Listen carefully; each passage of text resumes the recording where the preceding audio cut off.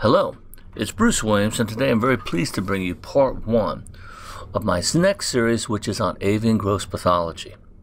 This series will take a system-by-system look at diseases of birds. We're going to focus primarily on poultry, chickens, and turkeys.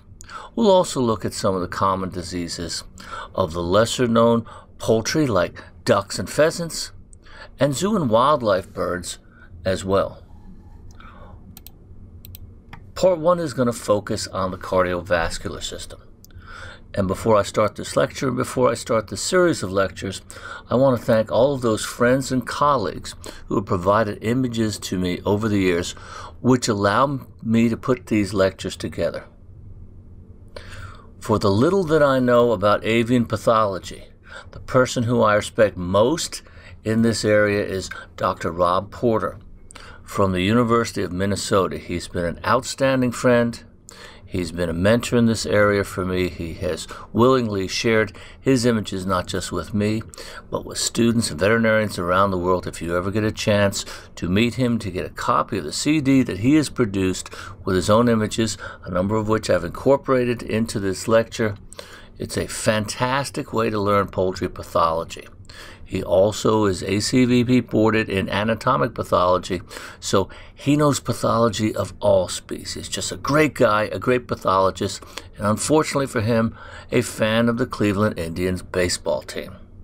Rob, thank you so much for all your help over the years, all the work that you've done for the foundation. And then under Rob are a number of other veterinarians who, for this lecture in cardiovascular pathology, provided me images, either through online collections or directly over the years. And without all the help of a large number of pathologists around the world, I would not be able to put these lectures together. So with all of that said, I'm going to move on. We're going to look at the surprising number of diseases that hit the heart and the vessels of avian species. The first image is a great image and a great dissection by Dr. Kim Newkirk of the University of Tennessee. It always amazes me when I see these pictures how they can take the ribs off without puncturing the very enlarged pericardium here. This is a condition that we're going to see again when we talk in the gastrointestinal tract about the diseases of the liver, because it is sort of a combined disease which is caused by an avian adenovirus, which causes two distinct diseases which are often seen in concert. The one we're looking at is hydropericardium syndrome, but it also goes hand in hand with inclusion body hepatitis, both caused by the same adenovirus. And so people now call them hydropericardium and inclusion body hepatitis syndrome. This disease, which is caused by avian adenoviruses, formerly group 1 adenoviruses, causes high mortality in young broiler birds and is associated with anemia, hemorrhage, and hydropericardium. The most common viruses associated in this group are serotypes 4 and 8, which can cause the disease without the concurrent immunosuppressive effects of infectious bursal disease, which is occasionally seen in association with this disease. Here's another picture of hydropericardium and this disease from Tom Cecere of Virginia Tech University. Now back to the condition. This usually causes sudden mortality of between 20 to 70% in chickens less than 6 weeks old and some as young as 4 days of age. The amount of mortality is based on the severity of the particular virus as well as the presence of any other immunosuppressive agents. We talked about the burnovirus that causes infectious bursal disease. Also, chickenemia agent could immunosuppress and cause a higher mortality as well.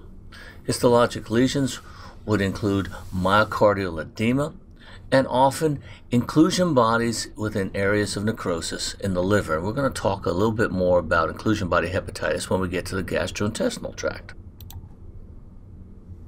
So hydropericardium, think about avian adenoviruses.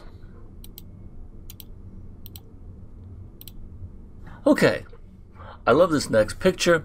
It's a great picture and illustrates that the things we talk about in pathology for mammals also affect birds as well. And we are looking at the heart of a duckling. And the heart is covered with fibrin. And whenever you think about fibrin within potential spaces, like the pericardial space, I want you to think about septicemia. And this is a classic septicemic disease, which is caused by Rhinorrhea anatopestifer in ducklings. It's known as new duck disease. I don't think there's anything new about this disease. It was diagnosed many, many, many years ago, but I think the new refers to the fact that it does affect ducklings. New duck disease affects birds between the ages of 1 to 8 weeks of age, and it's a classic septicemia, which is caused by gram-negative bacteria. Rhinorrhea, anything that ends in L is probably gram-negative, used to be Pasteurella anatopestifer. Anatopestifer meaning a duck plague. Let's not confuse that with duck plague. We'll talk about that when we get into the GI system too. But it causes septicemia. It causes fibrin throughout the body, polysericitis, and the animals experience diarrhea, anorexia, coughing, and you can see neurologic abnormalities and ocular signs probably from the meningitis that you see. Okay, so at autopsy, you will see fibrin throughout the body, a fibrinous polysericitis, which looks a little bit like colibacillosis in broiler chickens. It's not just a disease of ducks. It can also be seen less frequently in geese, occasionally turkeys, chickens, and pheasants as well. Once this condition becomes established in a farm, it can be the devil to get rid of.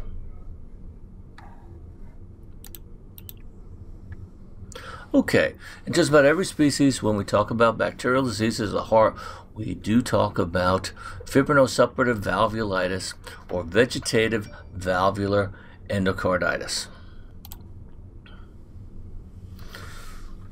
In most species, in poultry as well, Staphylococcus and coliforms are always present in the environment, and if they have access to the circulatory system, especially in immunosuppressed animals, can result in vegetative valvular endocarditis. I would also add a couple, as I do in many different species, that will cause vegetative valvular endocarditis in poultry. Erysipelathrix rhusiopathy will certainly do that in poultry. We also know that it does that in dogs as well. It's one of those viruses we're going to talk about more at the end of this lecture. Likes to cause thrombosis throughout the body, and if it attaches to the valves, will cause presence of accumulation of fibrin and inflammatory debris. Salmonella we're going to talk about in just a moment. Also, the host-adapted ones will go after the heart. And usually I say it's staph strep and E. coli. I'm not saying streptococcus, but enterococcus, especially Enterococcus faecalis, is a good substitute for strep in poultry. It's been well known to cause endocarditis in chickens, hepatic granulomas in turkeys. Long-term infection can result in systemic amyloidosis, including amyloidosis of the joints, which is sort of an interesting thing. So Enterococcus faecalis rather than streptococcus is a cause of vegetative valvular endocarditis in poultry. Okay, here's a somewhat unusual disease attacking the heart and other organs in poultry, and this is a host-adapted salmonella known as Salmonella pyllorum. Now, Salmonella pyllorum causes pyllorum disease. There's a very similar agent called Salmonella gallinarum, which traditionally has been thought to cause fowl typhoid disease, more disease of older animals, with Salmonella pyllorum primarily affecting chicks and poults. Over the last couple of years, they have been combined under one species, Salmonella enterica, subspecies enterica Pullorum gallinarum. And there's ongoing debate as if they are one or two different cervars. So it might be the same agent with different manifestations in different age birds. They are host-adapted salmonella, so as we know from previous lectures, they primarily cause septicemic disease rather than enteric disease. And pullorum disease is an acute systemic disease of chicks and poults where you will see pyogranulomatous inflammation in a number of organs, including and characteristically within the myocardium. And you can see these sort of white pyogranulomas within the myocardium, very characteristic of pullorum disease. Something else that you can see in affected birds is a severe fibrinous endocarditis, or a pericarditis. And of course, we also want to think about any other gram-negative agent, salmonella being gram-negative agent, but it's often seen in association with pullorum disease in chicks. The pyogranulomas can be seen in a number of different organs. Here's the spleen, and we have the same foci of pyogranulomatous disease. You can see it in the liver, in the ovary, in many different organs. It is a systemic disease, and but very characteristically will cause white nodules within the heart, and that's a bit of a giveaway. Did you know that birds can get heartworms? They're a little different. And this is one called Sarconema uricirca. And as opposed to heartworms in dogs, which live in the pulmonary arteries, you actually get migration of the adult phylarids through the myocardium as well. Over time, with a large infection, you will see large hemorrhagic migration tracts through the myocardium, and ultimately, when you get a heavy burden of the parasites, which are more often seen in waterfowl, such as swans, you will get so much necrosis of the myocardium that the animal can go into heart failure. Okay, now let's move away from the infectious disease affecting the heart and look at a couple of other diseases that affect the heart in birds. Here's a broiler chick, and you can see that the abdomen is greatly distended by the accumulation of a serous transidate. This is ascites, and this is known as ascites syndrome or round heart disease in broiler chickens.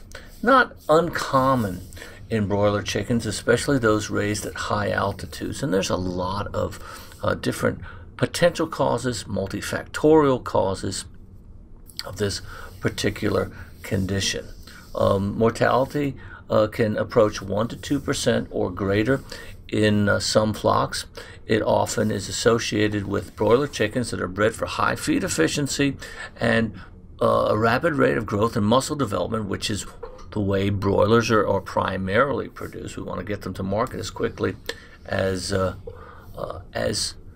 we can, and so we push them for a high rate of gain. We feed them high energy feed, and we have a rapid increase in muscle mass, which gives you a high oxygen demand for muscle growth.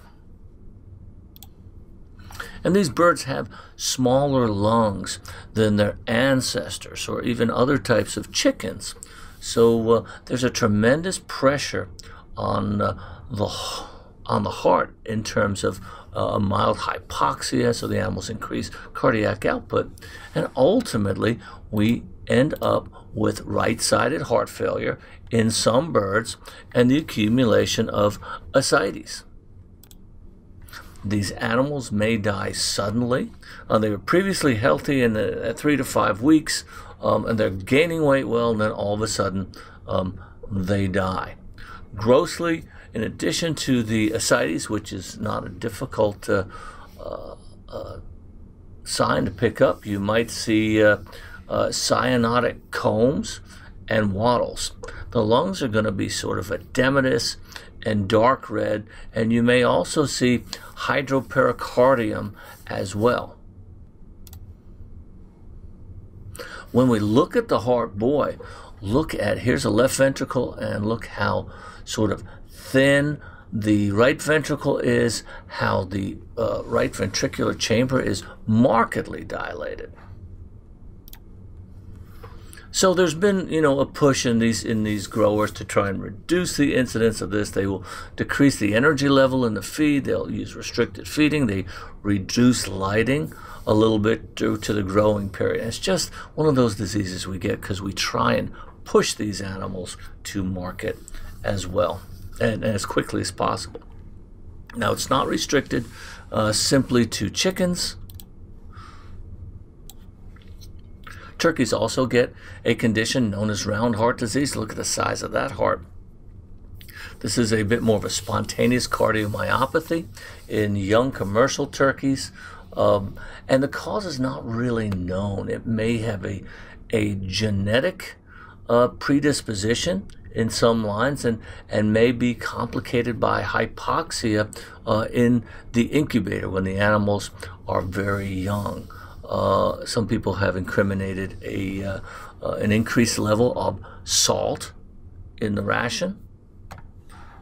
And when we look at the hearts of these birds, they look very similar to that in the chicken. You have marked right ventricular dilatation, right-sided heart failure, and resultant ascites. The animals will die often without premonitory signs.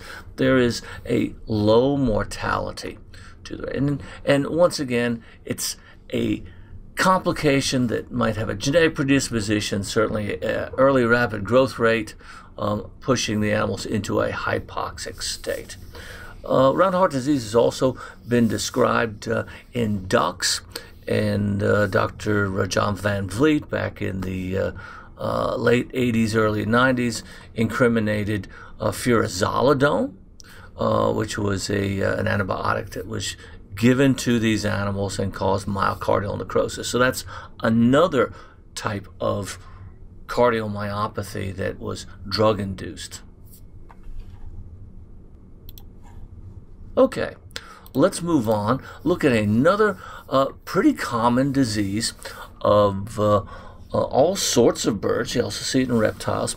And this white flaky material that is seen on the epicardium is not fibrin like we saw in new duck disease or other forms of septicemia, but is actually urate deposition and resultant granulomatous inflammation, and is known as visceral gout. It might be seen in the pericardial space. It might be seen in the coelomic cavity covering the liver or other areas of the coelom.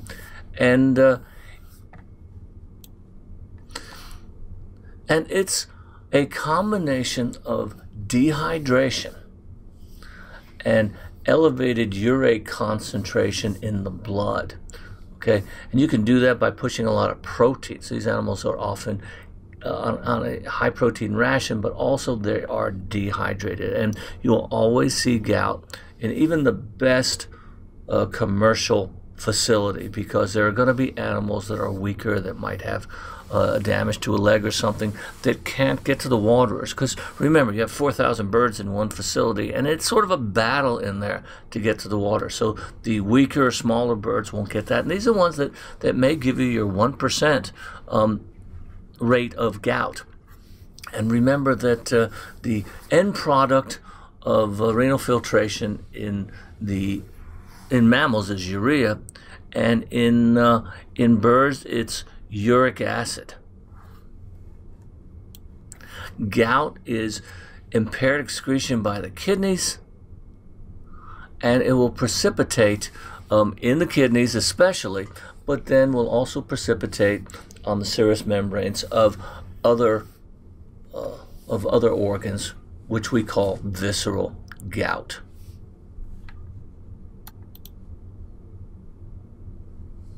The uric acid crystals will result in a inflammatory response. There will be fibrin, there will be epithelioid multinucleated cells around it, and these tissues, when you fix them to look at them, the alcohol will dissolve the uric acid. So you have these empty sort of spicular clefts which are surrounded by granulomatous inflammation, very characteristic for gout. Make sure you check those kidneys because it's always going to be there before it spills over into the rest of the viscera. Oftentimes, it looks quite flaky. Sometimes it looks a little gooier, almost like pus. Remember, birds don't make a lot of pus. Their heterophils don't contain myeloperoxidase, so they're not big pus formers. They tend to make granulomatous inflammation. So you see something sort of gooey like that, don't say it's pus. It is going to be gout. When we get to diseases of the musculoskeletal system, we're going to talk about articular gout, which it shows up in the joints. It's a different pathogenesis, not associated with dehydration and impaired excrement of uric acid, as visceral and renal gout are. Okay, well, not all the diseases affecting the heart are going to be in poultry unless you are eating parrots. But a very common lesion in older citizens are these yellowish plaques in the vessels, especially the great vessels of the heart. Occasionally see it in the coronary vessels, and it's yellow. And when we think about the diseases that we can see in other domestic species like primates, when we see yellow plaques in the great vessels, I want you to think about atherosclerosis. In parrots, it's considered a geriatric condition. People like to feed all sorts of stuff to parrots, so I would assume that over the course of a lifetime they get all sorts of things that they shouldn't be eating, sort of like people. And it's seen in a number of species, blue-fronted Amazons, macaws, and especially African gray parrots. And African grays can start earlier on this than the other species of parrots. It usually starts in the right aortic arch. And these animals, if you measure their blood, you may see lipemia and marked elevations in cholesterol and triglycerides as well. And ultimately, it may result in decreased blood supply because of the dilation or the enlargement of these vessels. They don't distend well. The lumen will be markedly encroached upon by these plaques. So initially you get subclinical, then you get a clinical decreased blood supply to the brain and the pectoral muscles as well. And it might be severe enough to result in the death of the bird.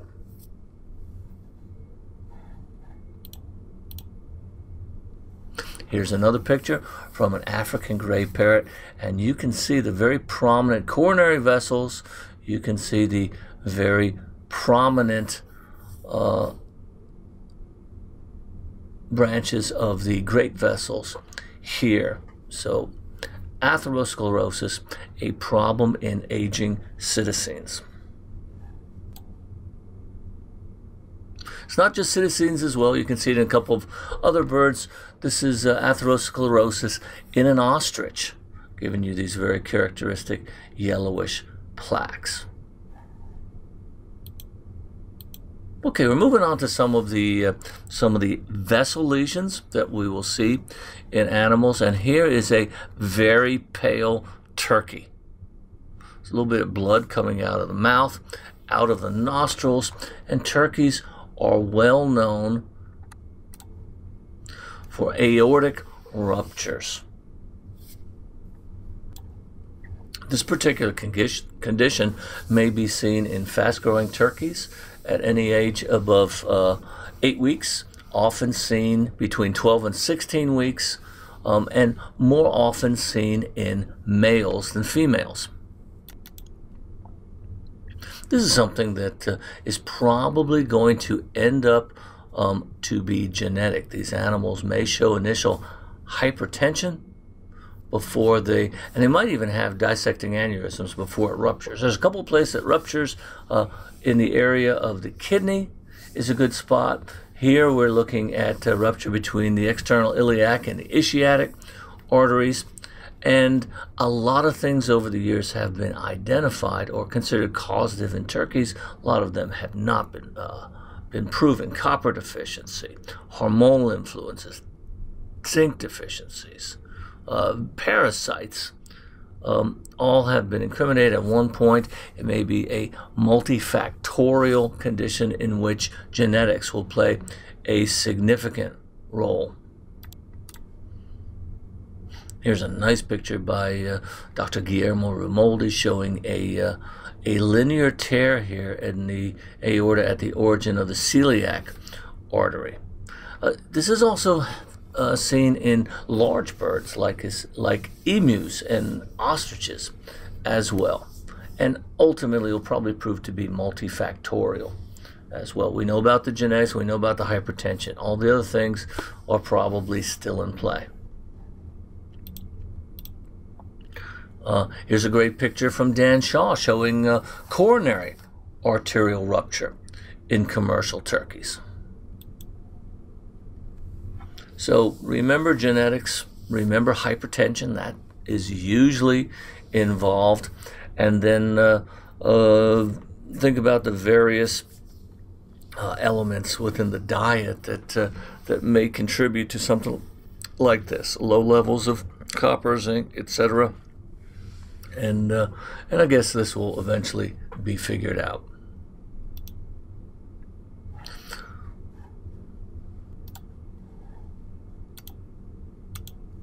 Okay, now I want to talk about a hemorrhagic disease of great importance here, and I put it in the vascular part of the lectures because it is most commonly characterized by hemorrhages. And if you see this particular lesion, which is hemorrhages over the lymphoid follicles in the proventriculus, it's a very characteristic condition or gross sign of a hemorrhagic disease known as visceral velogenic Newcastle's disease. Newcastle disease is a viral disease caused by a paramyxovirus which affects a wide range of birds and is complicated by a number of different presentations as well as some significant variations in viral strength. The images I'm going to show you are from the velogenic, or the most severe kind. Realize they're also lentogenic, which may cause absolutely no signs at all. There is a mesogenic, which generally causes respiratory signs and occasionally nervous signs with low mortality. And then we have the viscerotropic velogenic forms, which cause hemorrhages throughout the body. Now, when we think about these diseases and diseases that cause hemorrhages throughout the body, you need to consider the possibility of Pasteurella multocida, a hot gram-negative that will cause a lot of hemorrhage that is not uncommon in this country, does not raise the level of alarm that VVND would, and also some forms of avian influenza. I decided to put Newcastle's disease in with cardiovascular because it is a virus that affects endothelium in a large number of organs. You'll have very characteristic hemorrhages throughout the body. This is a classic one. Proventricular hemorrhage. Not a lot of things are going to cause that, so that should set off alarm bells in your head. But the hemorrhages will be seen throughout the body. Hemorrhages within the intestinal tract are very characteristic. Some of these animals will just have widespread hemorrhage within the respiratory tract, the GI tract. Here is the trachea as well. And it is a systemic disease, absolutely devastating, can be transmitted by caged birds, backyard chickens, anything that's imported from other countries. We keep a very close eye. This is a reportable disease, so even suspect cases should be reported to local authorities. As you would expect with animals that have severe hemorrhage, the animals are going to be very pale. Okay, they will have sort of this sleepy appearance, or they may be neurologic because the virus can cause neurologic signs as well due to damage of the endothelium in the brain. You'll see conjunctival hemorrhage as well, and animals that survive or even in the acute stages may manifest the neurologic disease like you would see this. You would also have to think about avian influenza for something like this as well. But a lot of hemorrhages, if it's not poultry, you can see a lot of hemorrhages in wild birds or something like that, and I tend to think a little more of Pasteurella multocida. But when you're thinking about poultry, you have to think about the big three for these severe systemic diseases: visceral velitropic Newcastle disease, avian influenza, which we're going to cover in the next lecture, under the respiratory system, and then Pasteurella multocida, which also is called fowl cholera, which we're going to see in a number of lectures, including the GI tract. Okay, it's a turkey. It has infarcts and cyanosis of the head, the neck. We have facial edema, bacterial disease of the cardiovascular system that is best known in turkeys, but we see in a number of other species, is erysipelathrix rhusiopathy. Erysipelathrix rhusiopathy is a bacterium which becomes systemic within the vascular system, often causing thrombosis and hemorrhage in affected birds, especially turkey. We've already talked about it once, causing endocarditis and vegetative valvular endocarditis, but in turkeys, they get very sick. You can see tremendous cyanosis. Look at this picture from Federico Giannini showing the cyanosis of a bird dying acutely with erysipelathrix. They can die acutely due to hemorrhages, due to widespread microthrombosis within vessels. I like erysipelathrix because a lot of times you can see in the areas of infarction in the vessels, you can actually see the bacteria on special stains. And then you can also see lesions in a multitude of agents. You get both acute and chronic cases. They all don't die acutely. Sometimes you get the animals with large infarctions of the snood. This is a bacteria that can also be spread by fighting. So if the male turkeys are fighting, they can inoculate each other. Here are a very enlarged spleen with areas of necrosis, areas of necrosis and infarction within the liver as well. There's a number of species that can be infected with erysipelathrix rhusiopathy, resulting in septicemia and occasionally infarcts in the skin. Bottlenose dolphins get it, and they will have infarctions, much like poultry. Dogs can be infected. They tend to get the valvular endocarditis as well. It can be a significant pathogen in swine, resulting in septicemic form and classic diamondback disease. So it's one of the agents that causes cutaneous infarcts in a wide number of species, and always somewhat rewarding when you look at it under the microscope. This is a recent image from VetPath within the last 5 or 6 years, and this was from an outbreak of mortality in a mixed species aviary containing citizens, which was associated with erysipelathrix rhusiopathy. We have thrombosis, myocarditis as part of the septicemia, and this very large liver, which had amyloid in it. So wide range of species, microthrombosis in multiple organs as a result of septicemia. Always consider the possibility of erysipelathrix rhusiopathy. Okay, well, we have covered the heart and the cardiovascular system. Some of these agents we're going to see in other lectures, and I look forward to our next lecture on pathology of the respiratory system of avian species. Hope you've enjoyed it. Hope you'll come back for that one, or maybe look at some of the other lectures that are available on our Facebook page and our YouTube channel. Till next time, have a great day.